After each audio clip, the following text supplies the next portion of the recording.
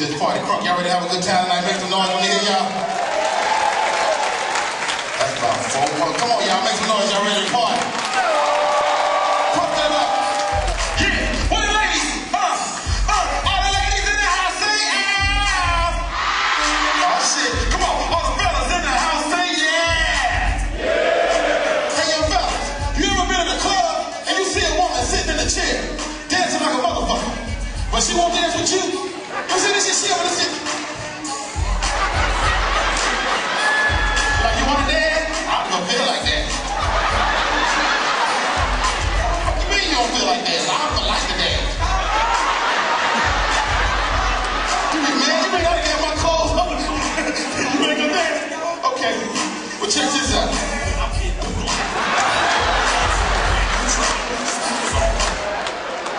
All I'm saying, she gonna dance with the next brother, you understand me, man? She ain't gonna pull that bullshit all night. Look at that. Look at that! All she had to do was dance, you understand me, guys? I'm a big fan of the Jackson family, man. Any Jackson fans in here? Y'all love the Jacksons, man? Come on. I love Mike and them, man. I know Mike be making mistakes. I love Mike. You know who my favorite Jackson is? My favorite Jackson ain't Mike. Hell no. Joe. Nigga, Joe Jackson. People get Joe a bad rap. They say Joe Jackson whooped the Jackson kids. They're about messing up their heads for years and years to come. Let me tell you something. Joe Jackson whooped them kids to success. The Jackson kids wasn't shit. They were just like your kids. They wasn't shit. They didn't listen. That's why they got their ass whooped. They don't listen. Joe whooped their ass. You look at it. The kids benefited from them ass. All us got ass whoopings. Probably way worse than Mike and them. Niggas got stitching cords, hit the head with an iron. You know, my mom would just throw shit at your head. Watch out, nigga, duck! That was your whooping, nigga. That shit, yeah. Joe Jackson still whooping people to this day, too. To this very day. The Jackson family, I live in Los Angeles, the Jackson family got a restaurant in LA. Joe Jackson is the maitre d' at the restaurant. Joe still whooping folks, y'all. Some of y'all came here tonight late. Didn't nobody say shit. You can't be late to the Joe Jackson restaurant though. You be there waiting on your head. Hey, what's going on? Joe Jackson, absolutely. Come on in. You got a reservation? Beautiful. Reservation for 8:30. This is 9:45. So you feel like you can just show up anytime.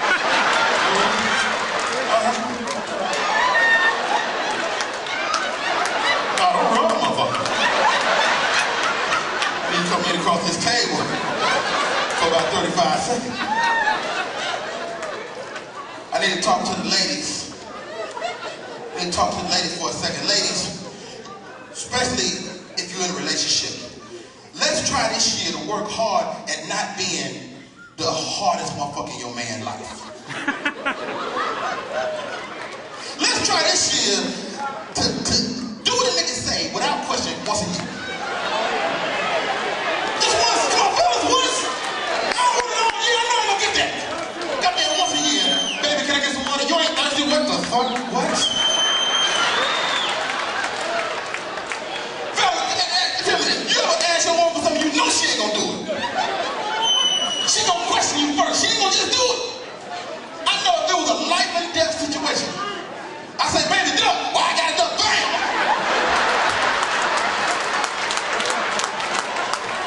That could have been your chance to do what I asked you to one time.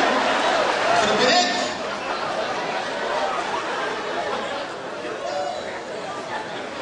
It's hard being a black man. It's hard. You go out in this world, you try to fucking, you know, be everything for your family, you want to provide for. Most dudes is good dudes. Most dudes is not fucking around. Most dudes is taking care of their family. Most dudes, them niggas don't get no press. Most dudes is, you know, fuck doing the thing. Keep working hard, thank you for the smattering of applause. Most dudes is trying to make it happen. You trying to make it happen, you go outside and see, every man is in a little, fucked up little place. Because if you go work your ass off, you're away from home too much.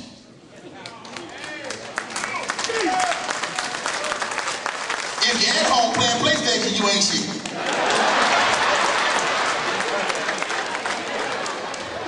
We ain't got shit. What the fuck? When you gonna high? You like, why don't you?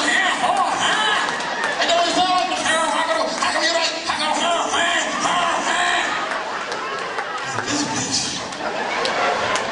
Fellas, how many times you been coming home and you see the lights still on? You like, oh, she's still up. Shit! Go to sleep.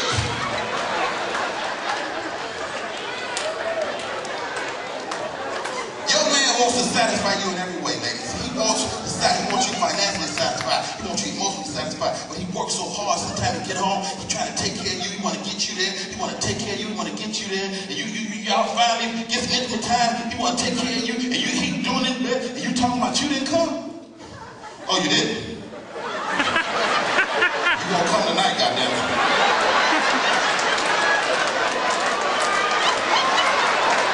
Nah, I'm wrong, man. I need you to come in across this goddamn bed for about 35 seconds. It was hard growing up here, man. I grew up in the 80s, back when light-skinned brothers was in charge. Light-skinned brothers, make some noise. Where y'all at? Y'all at? That's you, sir. You guys say something. Look, them niggas don't even come out no more, do they? Remember, they used to be everywhere. The light-skinned brothers was beautiful. They had good hair. You gotta think, y'all, black people, it's a little racism inside our community. We treat even our kids differently. Little light-skinned baby boy born, you give him a cute name. Dante, Durante, Tay-Tay, something cute. Little black baby boy born, what you do? Give him a old fucked up nickname. Skinny, would you get your goddamn name? And you two looking for down. Don't get me wrong, I ain't got nothing against none of my brothers. It was just hard on me back in the day, dog. Back in the day, I was growing up in the 80s, back when they had the light-skinned national anthem out.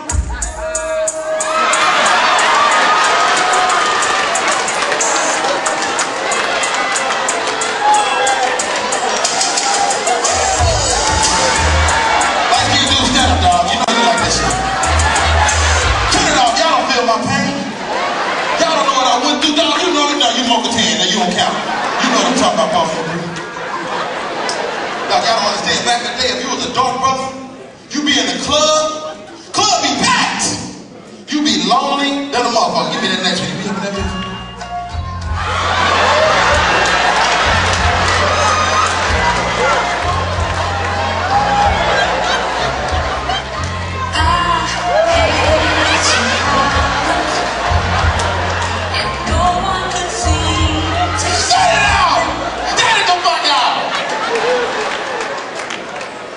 Understand, man. Grew up in the 80s, dog. You 20, you don't really understand. You know what give me is you little young niggas. The young dark brothers, they ain't been to a meeting, they ain't marched the shit. They just benefiting from the darkness, you know what I'm saying? Back in the day, if you was a dark brother, you know what I'm talking about, dog? I see you. If you was dark, you'd be in the club, trying to get a seat. Nigga, AP seats. People wouldn't even sit next to you. You be trying to get a seat, you be trying to get a seat. You know, I know this is a seat right there. Y'all might have been or y'all waiting on somebody. What's up? I see y'all got two right there. Y'all might. Or your grandmother, my boyfriend.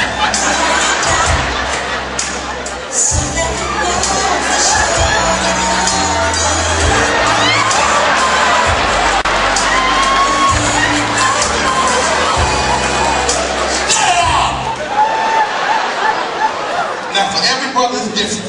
I don't know what it was for some of y'all dark brothers in this room, but for me, from Chicago, this dude hit and my life changed. He had a high top fade, baggy pants. Motherfucker was so goddamn smooth. He was hip hop. He was all the shit I wanted to be. He knew what that nigga when this motherfucker came out, nigga, when Big Daddy came